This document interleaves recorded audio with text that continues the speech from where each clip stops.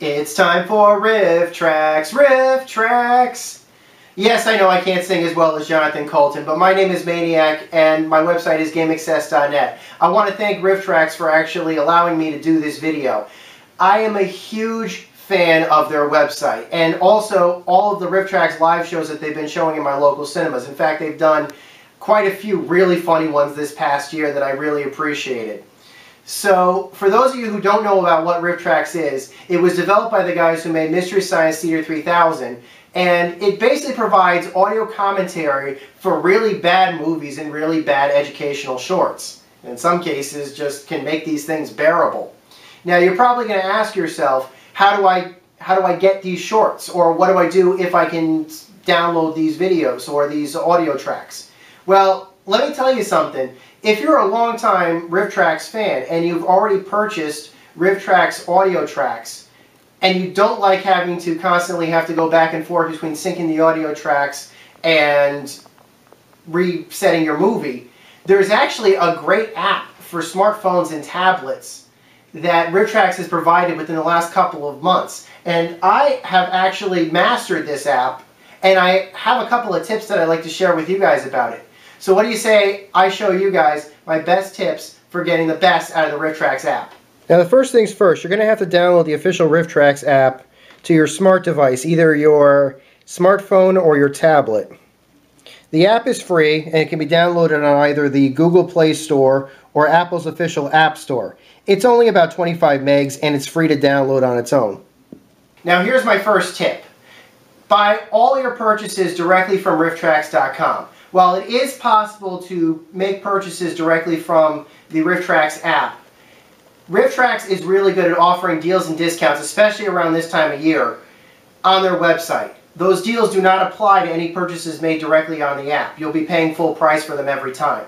Also, Rifftrax can actually make the most money monetarily in compensation through your purchase. If you purchase it through either the Google Play Store or the Apple App Store, you may end up giving a small contribution to either Google or Apple, depending upon what device you're using. If you buy from Rifftrax.com, Rifftrax will get all of the money, and trust me, they deserve it. This is just a brief list of all of the available riffs that you can actually get on the Rifftrax app.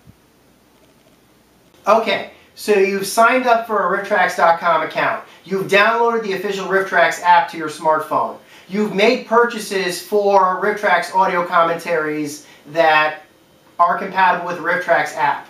What do you do now? Well, you're going to need probably something to play the original movies on, and I think these will do the trick. Once you've purchased something through the Rifftrax app or on Rifftrax.com, you'll be able to find it in your official library.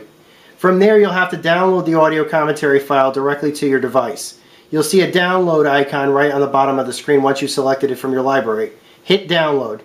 Make sure your device has enough free space before you attempt to download like this. But once it's downloaded to your device, it's there. You can do this offline.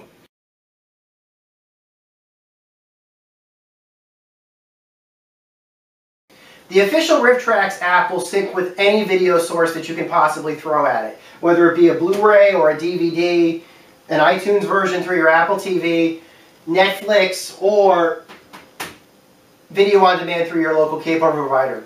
I've tried all of these sources and they all work. However, my recommendation is use either video on demand or your Blu-ray first off.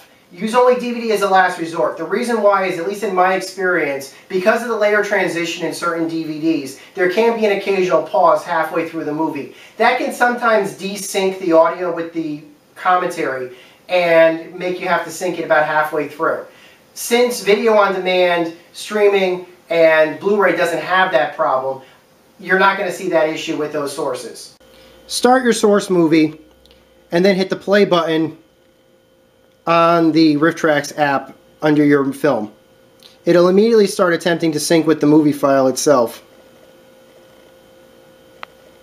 My advice is, once this happens, to hold the smart device up to your speaker or your television so it can better sync with the film and start the jokes. Once you start hearing audio coming out of the smart device, you'll know that it's properly synced up. The Rifftrax app is not currently compatible with Bluetooth speakers. I know a lot of you guys may want to use Bluetooth devices wirelessly. You can't with this app right now, although I've been told support for that is coming. However, if you've got yourself a Bose dock like this one that's hardwired with a charge port for your device, I would recommend using that because those seem to work just fine. Just simply connect your device to the docking port and audio should start coming out of it no problem. You may need to regulate audio levels between the speaker and between your sound system or television, but you will eventually find a happy medium between the two. If you only have access to wireless Bluetooth speakers and don't have yourself a dock, you might be able to enlist the help of your Bluetooth speaker if your Bluetooth speaker is equipped with an auxiliary port. They usually are on the back of the unit near the charge port, and as you can see, it's located right there, at least underneath this device's charger. You can see it's marked auxiliary in. If you get yourself a regular plain old audio auxiliary cable, you can connect this port here to the headphone jack of your smart device. If you don't have a smart device, like let's say for example you have an iPhone 7 which does not have a headphone jack, you're probably going to need your headphone jack to lightning adapter in order to make this connection work. But a hardwire connection like this between your smart device and between your Bluetooth speaker should be able to output Rifftrax audio no problem. So those are just some of my ideas for how to get the best out of your Rifftrax app and maybe the best out of your Rifftrax experience. I want to thank the people at Rifftrax for allowing me to do this video. You guys are great. I love your shows. And I want to thank all of you guys for watching. Until next time guys, my name is Maniac with GameAccess.net. Happy holidays. Till next time, over and out.